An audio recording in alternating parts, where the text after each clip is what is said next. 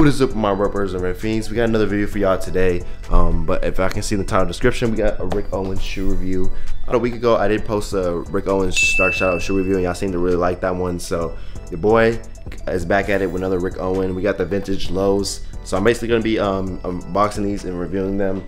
I'm also gonna be putting y'all onto the plug for these. And then at the end of the video, if y'all actually stay tuned, your boy's gonna put these on feet so y'all can see what they look like. Y'all stay tuned to the end of the video so y'all can see that and, you know, see how hard they are on feet. But yeah, we're gonna be doing that for today. So we're gonna get to the video real quick, no more yapping. All right, let's get to it. All right, so before we get into the boxing real quick of these right here, I'll hook you guys up with the plug. All right, the plug is Pancake the RU. They hooked us up with these Rick Owens. We'll pop up their website on the screen so y'all can, if y'all want to are interested. But they are the plug for these, and they are the plug of some other sneakers I've done in the past. So they are reputable and they are legitimate. All right, so make sure y'all go check them out. I will have the information down in the description as well, so if y'all want to check them out. Let's do the unboxing of these already.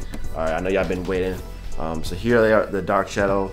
It comes with this standard Rick Owens box, just the gray box. It is kind of bright, but yeah. Here's the Rick Owens right here. But yeah, let's unbox them real quick for y'all. First, get this little Rick Owens bag, which is pretty cool. Surprising how they fit it in this like little ass box. It does come with these extra laces as well. Good to have extra laces in case the other ones get dirty, you know what I mean? Rick Owens card has some, I think, just a bunch of languages I don't know. So Rick Owens envelope, so I can see. But yeah, I think it's pretty much just a thank you card in here, which I've been waiting for. We got the Rick Owens in the box. So let me wrap them for y'all so y'all can see. All right, so here we go with the Rick Owens right here, the low vintage, so I can see. These are super nice. But yeah, here we go.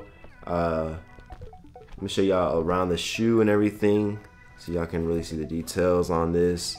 But yeah, Rick Owens engineered. But let me show you guys the specific details on the shoe real quick. All right, so here we go. As I can see, this is the side right here. We do have this nice leather. I mean, not leather. Fuck. We do have this nice like black, I think suede almost, going all around the shoe. It's really nice, super soft. So I can see, and then we do have this part is pretty much leather, but everything else is just black suede that goes all around the shoe, real nice and soft. So yeah, and then we have stitching just going all this like stitching going all around the shoe. It looks pretty good. The stitch job they did on this is really good. I think I only see like a few mistakes here and there, but yeah, these are the craftsmanship on this is really good. And we get to the front of the shoe. It kind of has this Vans soapbox shape to it, and then yeah, and then you have the beige laces that they come with, real cool. Not really much for the tongue. And then we get to the side, sorry, wrong side. Side right here, and it's the same thing, just reflected, just like the other side. All right, and then the back, nothing much. And we get to the sole. It's pretty thick, so I can see that is pretty thick. If I'm being honest, this shit's like maybe an inch. So I think these are technically maybe height boosters. The detail I just noticed is that there's gray stitching that goes around the shoe, but it doesn't go all around. Like you can see, there's no stitching around here, but there is stitching in the like towards the sides to the front, which is really a weird detail. I never knew that, and I don't know why it's like that. Probably just there just to hold the shoe, but it does add a little look to it. So I guess that's interesting. But you can also see the tongue. I don't know if it's gonna be hard to see, but I don't know if that's a print. I think it's like a Rick Owens print, like a design in the shoe. Y'all can let me know what design that is in the tongue. One detail I didn't notice that's pretty weird to me is that they're actually weirdly laced, so I can see. Just tell these are Rick Owens engineered, you know what I mean? And they just give off that opium look. These remind me of just Van lows. If y'all know what I'm talking about, pop a picture.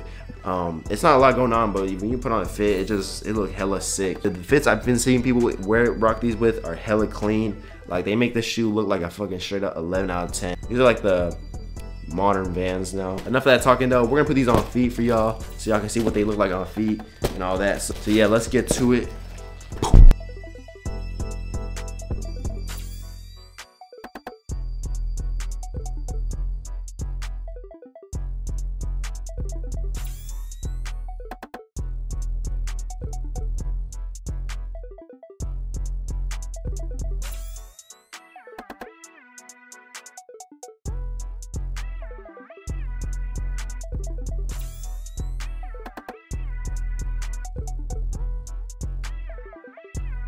This is it for the review of the Dark Shadow vintage lows. These are hella tough, and I low-key fuck with these, and I know these are becoming a trend hella now, especially online. So if you fuck with these, go copy it from pancake.ru. We'll pop up the website on the screen as well as down below. Code COPLUGS, it will save you some money off. Alright, since just because you gotta stay tuned to the end of the video. But yeah, that's it for the review of these. I really fuck with these. Appreciate y'all for staying in the end of the video with me. Make sure y'all like, comment, subscribe. I'll be seeing y'all to the next video. Alright, peace.